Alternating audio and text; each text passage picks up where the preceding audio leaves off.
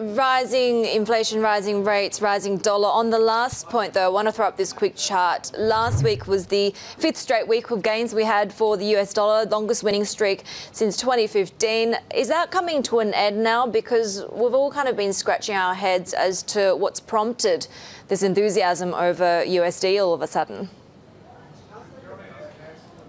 I think one of the key things, I guess, which shifted people back into the dollar was largely that the European growth story, while the US growth story continued to be quite robust in the first quarter, European growth in particular looked to fade out a little bit, and that's clearly concerned some people. So you saw some rotation back into the dollar.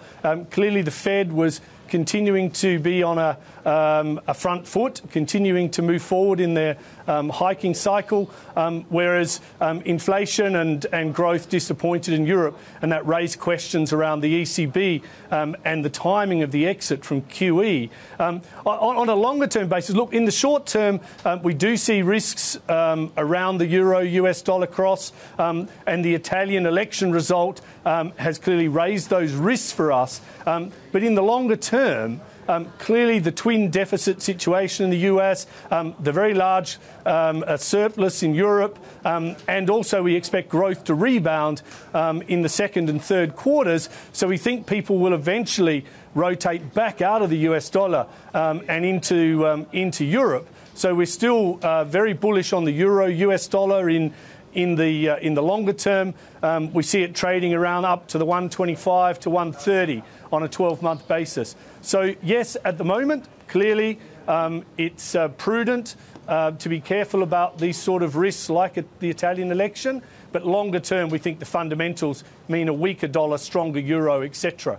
On a 12-month basis. You know, one of the statements that moved oil prices overnight was these energy ministers, OPEC energy ministers, are still expecting to go into next month's meeting to talk about an exit strategy. Do you envision that happening, given that there were Venezuelan political concerns, there are Iran concerns over supply? I think one of the key issues that relates to oil is, firstly, from an oil investor's point of view, the curve is steeply in backwardation. So there are definitely gains to be had by owning oil on an index basis here. But as we go into the OPEC meeting, we do expect that they will start to lift these production curbs, not too much. But nonetheless, you could expect more oil out of Saudi Arabia, as well as Russia, for example, and some other OPEC nations. But I think the key here is Venezuela and the situation there. If things continue to deteriorate at the pace that they are as we go into the summer, you could see Venezuelan oil dropping out of another 500,000 barrels. Now, that would see oil move substantially higher from where we are. We target $85 a barrel at UBS. We do think that the loss from the Iran sanctions by the US will come to a total of somewhere between 200,000 and 500,000 barrels a day. So consequently, Saudi Arabia, who has been very compliant to in fact, overly compliant to the level of production agreed way back in November a couple of years ago, we think that compliance will start to come down. But even if Saudi Arabia produce a bit more, Russia produce a bit more, overall, OPEC are still compliant with the agreement done in November a couple of years ago. So the market is tighter, demand remains pretty robust.